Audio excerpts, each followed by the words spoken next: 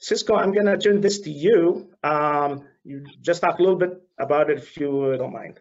Sure, and thank you, Khaled, for the option and the opportunity here to really engage with the audience. It's always a good chance to get more of the message out. I think you've stated already some of this, and it's interesting to me that you highlighted the fact that ISP GAMP is adopting the principles, because we've always referenced that a lot of these principles already exist and they're stated in ISP GAMP.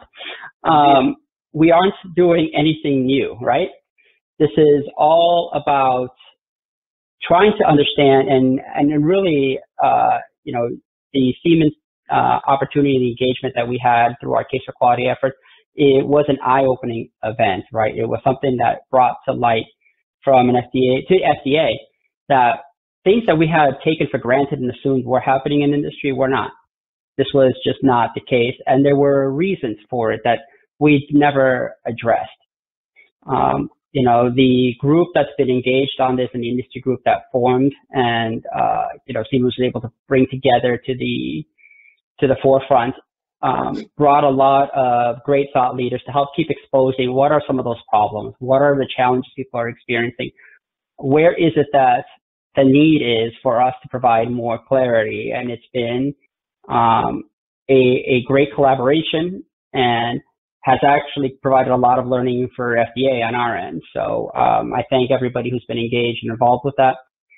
The outputs, and again, no matter how much we said, you can do this now, companies, you guys can do this. Nothing is holding you back. There was always this hesitancy, this fear of application because it wasn't written down in a policy statement, which is where we just said, okay, I hear it.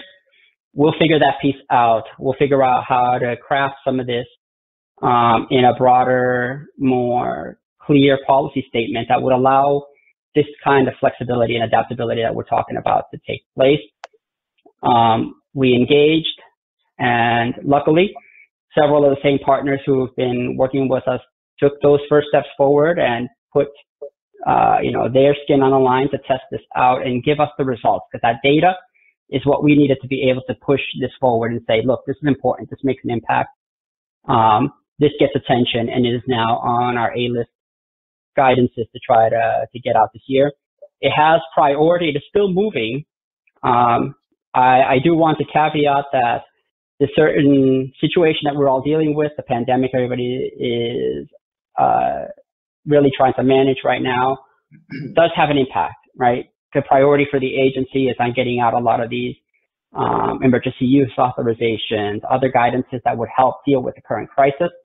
So there is an impact, but it's not losing traction. It's not losing sight of the intended goal.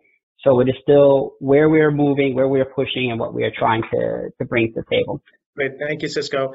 And just want to bring your attention a little bit to what the title of the guidance is Computer Software Assurance for Manufacturing, Operations, and Quality Systems.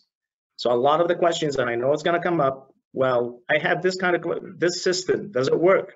Can I apply CSA?